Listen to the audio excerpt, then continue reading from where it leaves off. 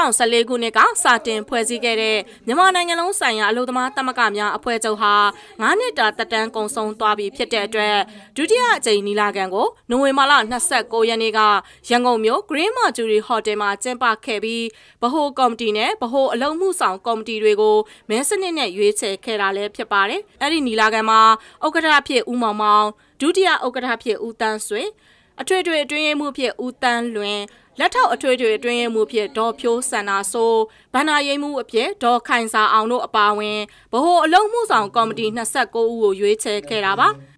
အဖွဲ့ချုပ်အနေနဲ့လိုရမယ့်ကိစ္စပါအဖွဲ့ချုပ်အနေနဲ့လိုရမယ့်ကိစ္စဆိုဥပမာကျွန်တော်တို့ကလုပ်ငန်းခွင်အန်တီကင်းရှင်းရေးဆိုတာအမျိုးသားအဆင့် policy ပေါ့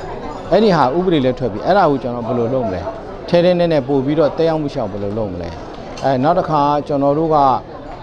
gender based violence ပေါ့လိင်အကြမ်းဖက်လိင်အခြေခံသောအကြမ်းဖက်မှုနဲ့ပတ်သက်ရင်ကျွန်တော်တို့ဒီဘယ်လိုလုပ်မလဲဒါကိုလည်းကျွန်တော်တို့ကနိုင်ငံတော်မှာ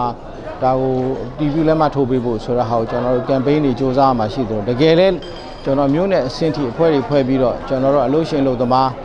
ပါဝင်တဲ့ကော်မတီတွေလုပ်ကြမလားဘယ်လိုလုပ်မလဲဆိုတော့ကျွန်တော်ပြောရတာတွေရှိတာပေါ့ဆိုတော့ကျွန်တော်တို့မှာ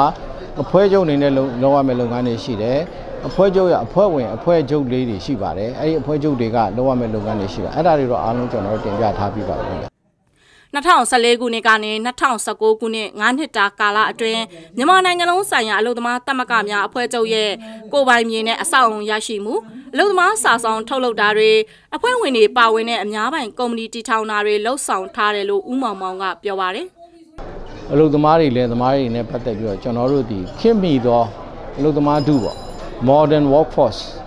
ဘာလို့ modern ဆိုတာကျွန်တော်လူတိုင်းကားမောင်းမပြောတာမဟုတ်ပါဘူးเนาะကျွန်တော်တို့တဘာဝပတ်ဝန်းကျင်ထိန်းသိမ်းရေးကိစ္စတို့เนาะကျွန်တော်တို့ဒီဓာတု